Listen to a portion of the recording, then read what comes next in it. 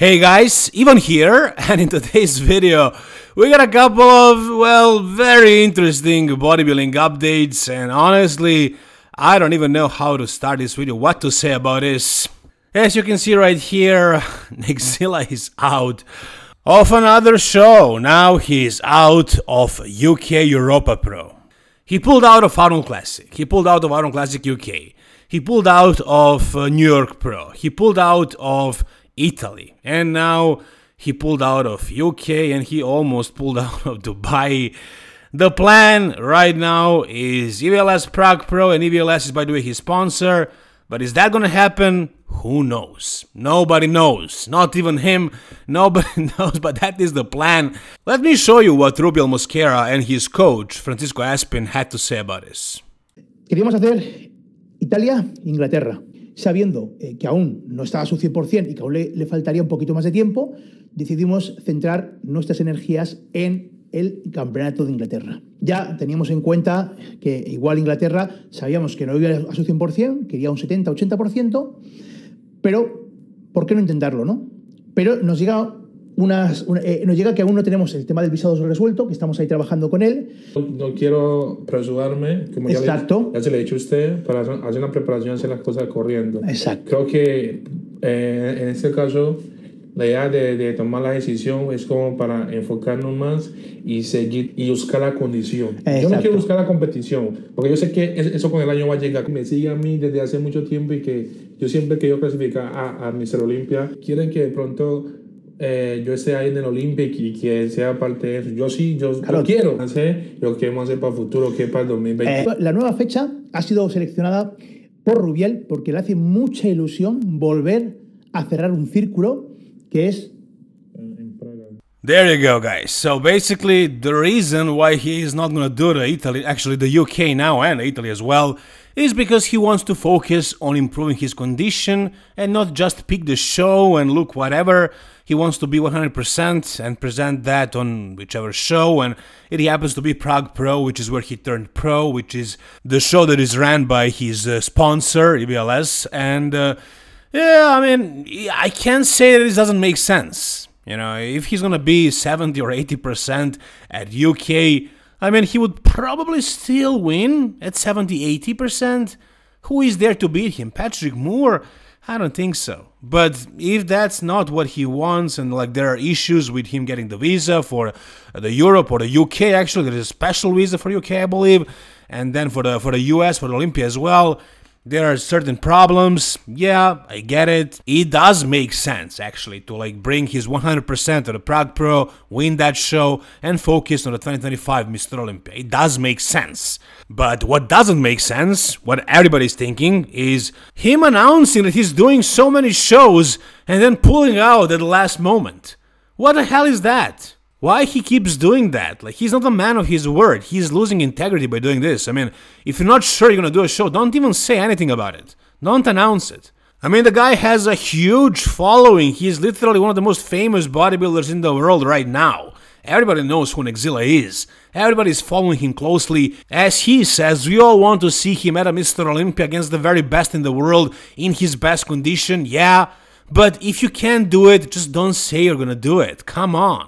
I went easy on him so far. Like, I wasn't mad when he pulled out of Arnold Classic or New York Pro or Italy, or when he almost pulled out of Dubai Pro.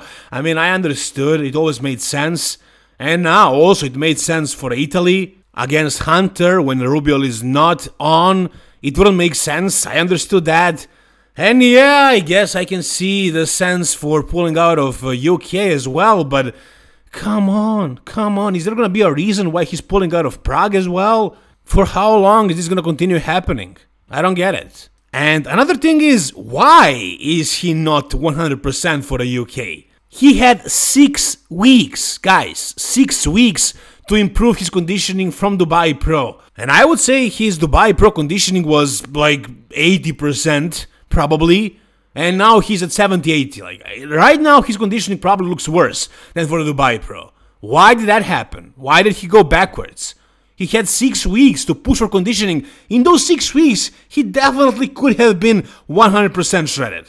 I'm sure about that. Why didn't he do it?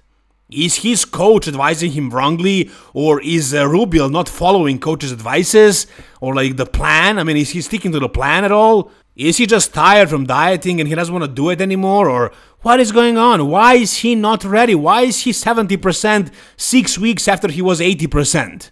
Right? I mean, where is the logic in that? Do you guys have any explanation? Whatever you guys think, tell me down below. But yeah, once again, Neckzilla is out of Europa Pro UK. Once again, he pulled out. Alright, next up, we got a new physique update from Keone Pearson. And as the weeks go by, this guy starts to look more and more impressive as he's getting leaner.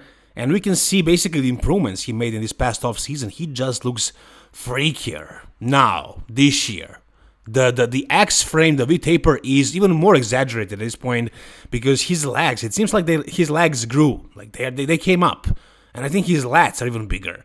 And this is at 5 weeks out. So he has 5 more weeks to get harder and leaner and even more impressive. Now we got 2 questions. The first one is, can he defend his 212 Mr. Olympia title against Sean Clarida? And I'm pretty sure he can. You know, if he won last year, and Sean is not changing anymore. I mean, yeah, like the plan this year for Sean was to like stay smaller and leaner and make sure his midsection doesn't get bloated like for the stage, because last year it was a little bit blown out. And if Sean comes basically the same as he was before, a little bit lighter than last year with a flatter midsection, I mean, he's gonna be better, sure, but Keone is still growing. I'm pretty sure last year he didn't reach his weight cap in 212. So he is still progressing, he is still growing, he is a lot younger than Sean Clarida. Keone Pearson is like 27, 28 now. He's about 3 years younger than Derek Lunsford, and you guys know what kind of progress Derek Lunsford made. And that is the next question that I have. What would happen if he did the Open this year? Where would he place? Is there potential for him to be the next Mr. Olympia in Open, the way Derek Lunsford did it? I mean, that's pretty much impossible to predict. Who knew that Derek would win the Mr. Olympia back when he was competing in 212? Nobody knew that. And as far as Keone, I mean, I feel like Keone is probably even more genetically blessed. But the thing is, Derek was suffering to make the weight in 212. Like, he was already heavier than he needed to be for 212. Back when he was competing, he was too heavy, and then when he switched to the Open, he didn't really grow that much more muscle, he just didn't burn a lot of muscle away. And Keone is below that weight cap, he doesn't have any trouble making the weight. So in order for Keone to be really competitive in the Open, he needs to put a lot more muscle on. But realistically, where would he put that much muscle on? He is already really freaking big. But I mean, sure, I guess he could add more thickness. I feel like Derek is definitely thicker than Keone.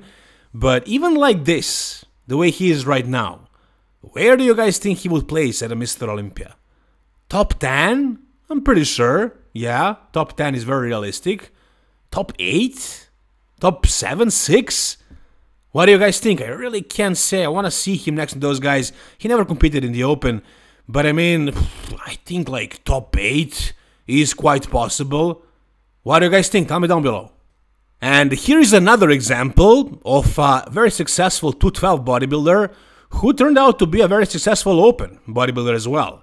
John Jewett. And this is him basically right now from a couple of days ago, and his conditioning, as you can see, even on this day lighting, like, it's very transparent. You can see exactly what is going on with his physique.